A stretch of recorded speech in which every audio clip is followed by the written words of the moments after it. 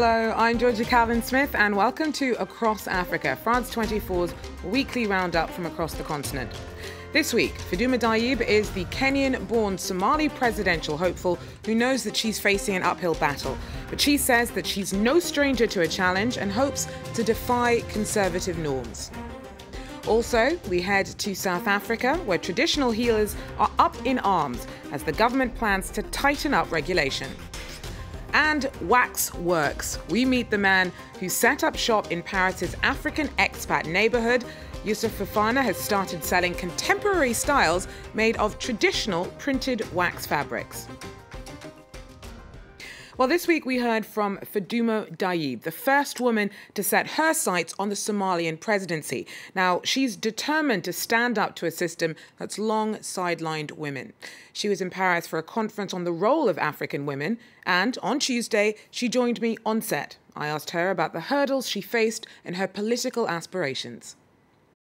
We won't have free and fair elections in 2016.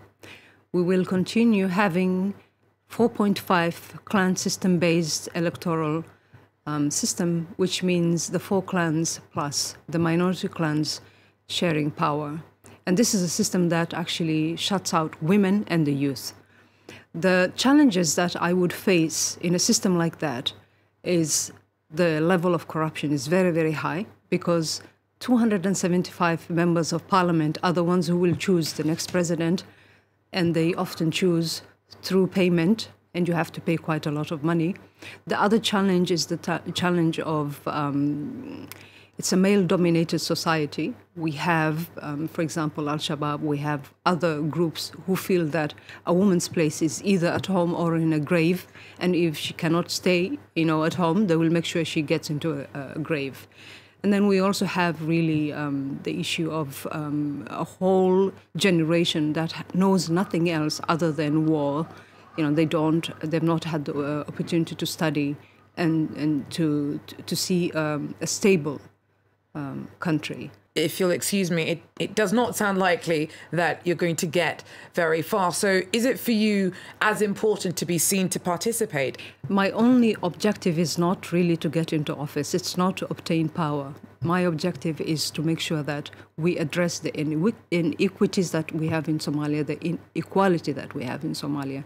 And you do that through instigating social change. What I'm doing is part of that. Getting into office or running to get into office is one of that, because there is a prevalent belief that no woman or even girls should not aspire to this kind of positions.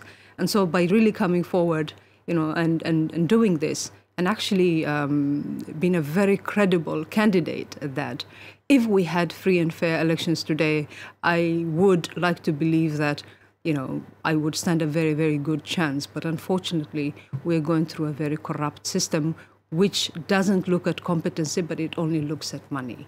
So if you really look at what I set out to do, I think I've achieved quite a lot, because I get a lot of young women, not only in Somalia, but on the continent in Africa and also globally, who say to me, I, for the first time, realized that whatever little challenges I was facing, I could deal with. You gave me hope. You inspired me.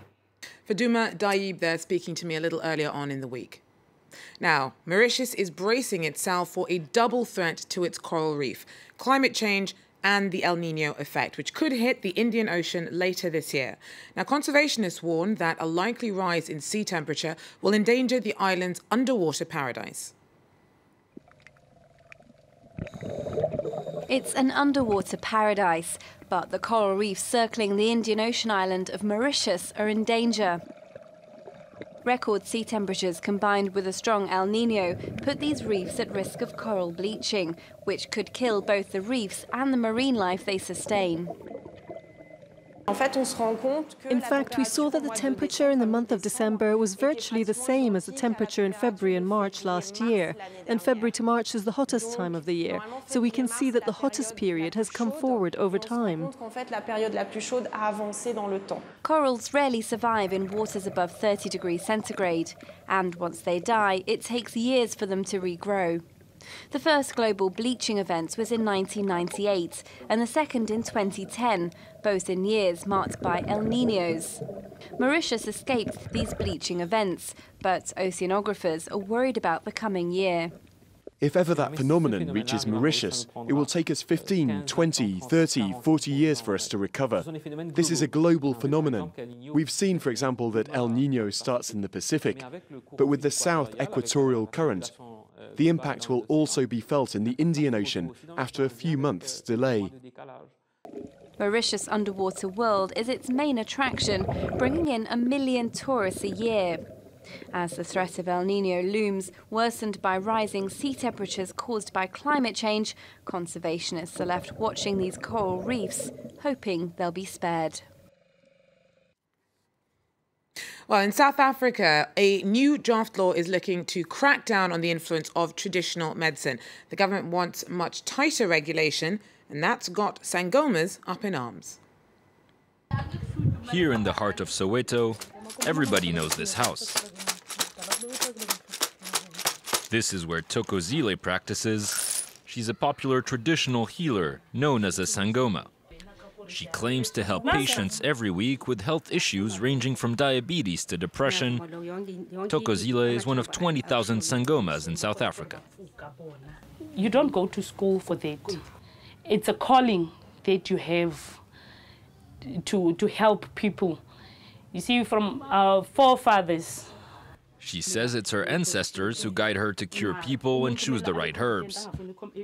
The South African government is now asking these healers to register all their remedies, but most of them refuse to give away their secrets.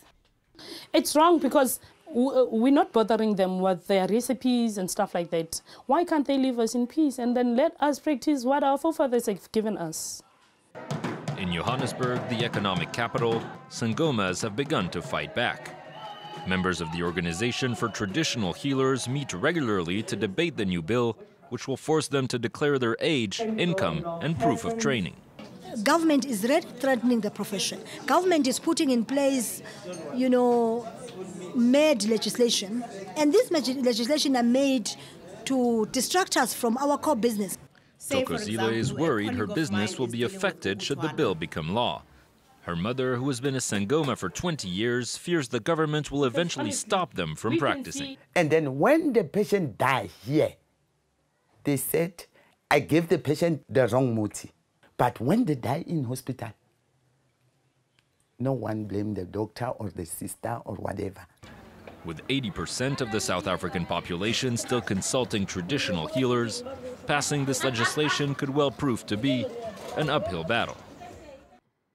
Kung Fu is kicking off in Mali. In another sign of the close ties China has forged with some countries in Africa, the ancient Eastern martial art is attracting more and more Malians from all walks of life. Laurent Berstecker has the story. This isn't a scene from an action movie, but a very real example of Mali's growing martial arts craze. Here, Chinese Kung Fu has become increasingly popular and several schools have recently opened in Bamako. Every day, dozens of Malians come to rehearse their deadly choreography under the watchful eye of Master Sanogo.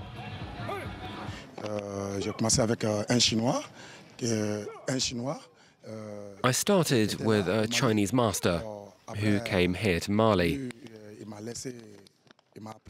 He started teaching me in 1990. He said, Mr. Sanogo, one day you'll be competing on the international stage.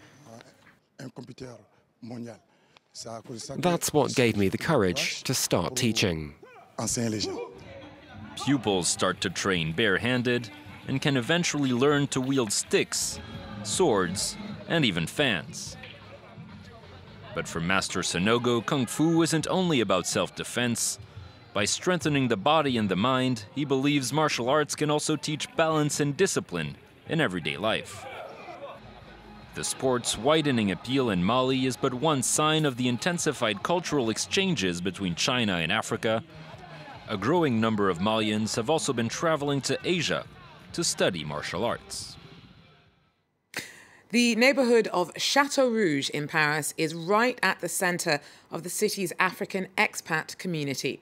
Now there, a new label is using traditional African printed wax fabrics to make modern styles. And though it's pretty much still a start-up, business is booming. France 24 met with the fashion founder, Youssouf Fofana. Every morning, Youssouf Fofana tours the Chateau Rouge neighbourhood in the north of Paris in search of the finest African wax prints. Diversity of patterns and quality of fabric, for him, every detail is crucial. What's surprising is that it's the traditional fabrics that are the most resistant, and they're the most popular too. Their unique patterns each have their own meaning. And when Youssouf can't decide, Asafo is there to help. She knows the fabrics inside out, down to their sometimes unlikely names. They have 2 or 3 different names each, depending on the country: Mali, Ghana, Senegal. I'm mostly familiar with the Ghanaian and Ivorian names. This one is called President Kennedy. Youssouf launched his brand Maison Chateau Rouge in May 2015, and in under a year, business has flourished. Our website launched late in the night. It was around 3 a.m., and the next day we had orders from Japan and the United States. It's truly an international customer base, but there are also a lot of Parisians, people who live in Chateau Rouge, and who wear our outfits with pride. All of Youssouf's creations are currently sold out, but worry not. Maison Chateau Rouge's new collection is set to come out on February 27th.